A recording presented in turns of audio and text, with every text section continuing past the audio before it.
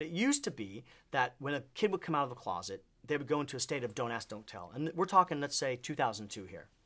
An athlete would come out of the closet in America on a football team, and it became don't ask, don't tell. Look, we know you're gay, that's fine, but we don't really want you to talk about it, and we're not really going to ask you a lot of questions about it. Let's just pretend it sort of doesn't exist. Don't ask, don't tell. Then we moved into a culture of do ask and do tell. And this is really quite fun. This is where they say to their teammates, oh, do you think I'm hot? Do you think I'm hot? Which one of us do you think is hot?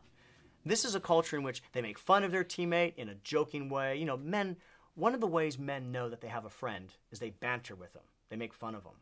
And if sexuality is open game, then yes, they use the sexuality to banter with them, to draw them closer together.